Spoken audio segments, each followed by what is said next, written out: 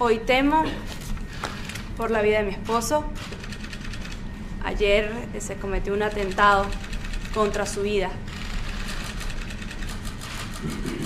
Fue secuestrado su jefe de gabinete, Roberto Marrero, de la manera más violenta y vil, haciendo de este un ataque directo al presidente Juan Guaidó. I fear for my husband's life. Yesterday, he was attacked. His life was attacked. Also, his chief of staff, Roberto Marrero, was kidnapped in a very violent and vile manner. Roberto no solo es el jefe del despacho del presidente, además es nuestro amigo personal. Not only is he his chief of staff, he is our personal friend. Además, fue detenido el primo de la mamá del presidente, involucrándoles en actos de terrorismo.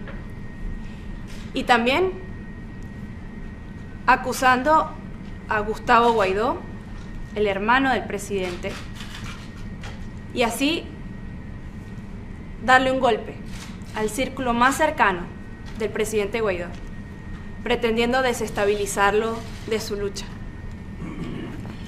Yesterday also they detained his mother's cousin.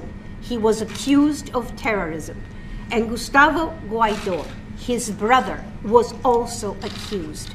So they are hitting everything that is closest to him, trying in that way to destabilize them.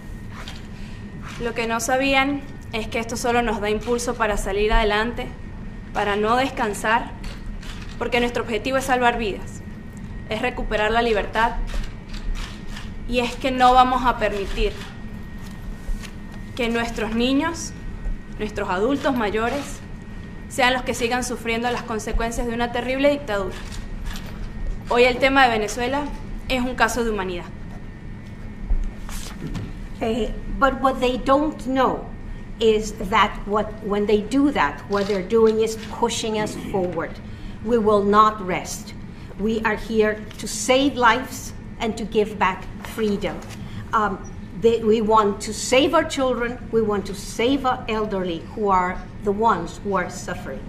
And this is what Venezuela is going through.